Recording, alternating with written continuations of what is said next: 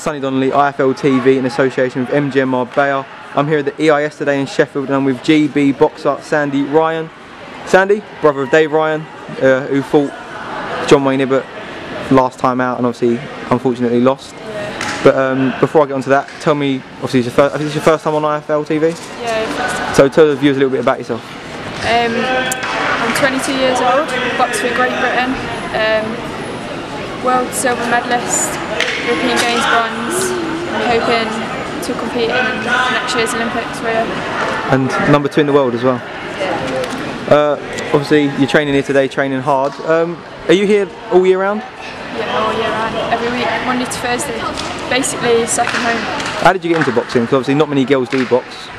I've always been sporty and I watched Dave's first professional debut in at Black Park and I went training with him and then I loved it, so I carried on. You got the buzz? Got the buzz, yeah. Is that the only sport you've ever done? No, I played football before.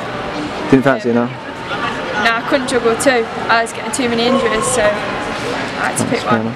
What's the training like down here? Because obviously I know there's like state-of-the-art facilities and the coaches are second to none. So what sort of do you think you gain from that? Yeah, like today I've just sparred Pat McCormack, European silver medalist.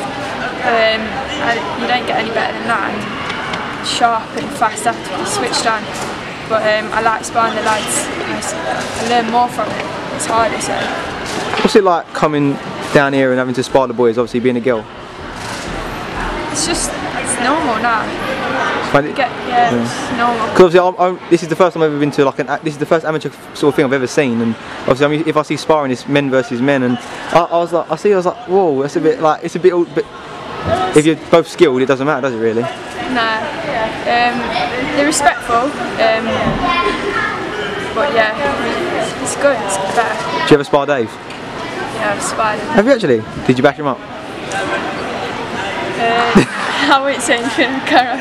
Oh no, Dave, she done ya. I'll ask you about Dave, obviously. How's he doing firstly after that injury? Yeah, he's coming back healthy and strong. Hopefully he'll be out starting next year. What actually happened? Because I weren't really sure what happened. I'm not too sure myself. He's just completely rested it up. Had scans and stuff, something to do with his kidneys or. Yeah, so it's just had to rest it basically. You had a little bit of a Twitter rant after the fight. You weren't happy that how John Wayne celebrated after obviously the way he did win. Obviously your brother was ahead on all the scorecards. That's the thing. And then he was ahead, and if Dave was losing, I could understand. But when you're getting schooled, that's a word for it. No other word. You're getting schooled. And then the guy gets an injury and you win for that. They're just handed to you, them belts were just handed to John Wayne Ibbott, so you should have just give a bit of respect. That's all I was saying, you should have respected it. Obviously he hasn't, obviously he isn't having a rematch now with your brother. He decided to fight Tommy Martin. Do you think that he should have given your brother a rematch? Obviously because your brother did give him a rematch and that's how he's won the belts. Yeah, definitely. My brother deserves a rematch. He deserves to fight for his titles again. Well, we'll find out. Maybe if Tommy wins or if John Wayne Ibbott keeps him, maybe that could be the next fight after your brother's healed up and had a fight to get back into the swing of things. Yeah. Is that injury a one-off now? Do you reckon he's completely fixed? Was it just a freak injury? Yeah, my brother's always fit and strong and healthy, so I think it was just a freak injury. I've never seen him have to stop like that. And he's a warrior as well, because usually if he does get hurt, he gets straight back up and soldiers through, doesn't he? Oh yeah, yeah. So it's a bit weird. So. Yeah.